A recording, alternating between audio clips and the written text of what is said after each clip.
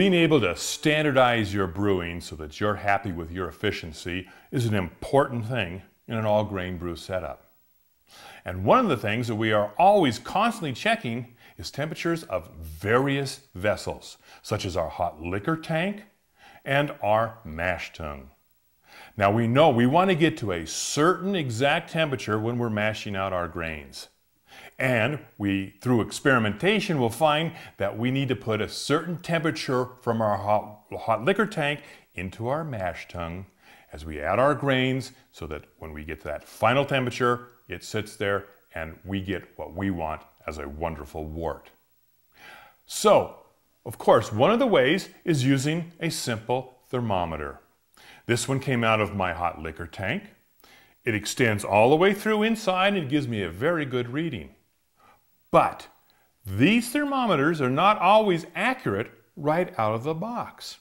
But what a lot of people don't realize, they're adjustable. How are we going to do that? And how do we standardize these? Really simple. To standardize our thermometers, we just basically need a pot that we can put some water in. Can be done right on your stove in the kitchen. And we get it up to a certain temperature. Now what I've done is I have a test thermometer. This is a very accurate thermometer. You will find them either with mercury or alcohol. This one happens to be alcohol. Now, get your water up to the temperature that you would want to see, say, your mash tun. Let's say it's 150 degrees.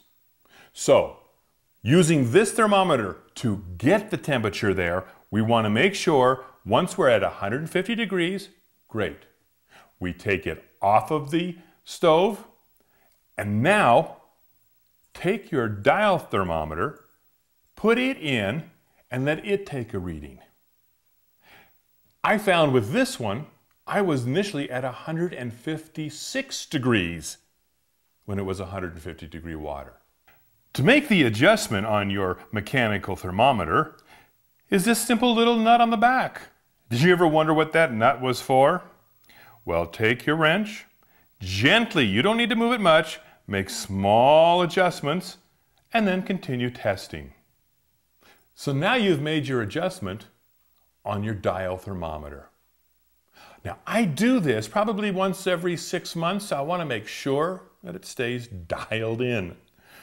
And I happen to have a couple of these, and each of them is done the same way, using the corresponding temperature that I want them to be most accurate. So, standardize your brewing temperatures will help solve a lot of problems, and it'll make you very efficient in your brewing.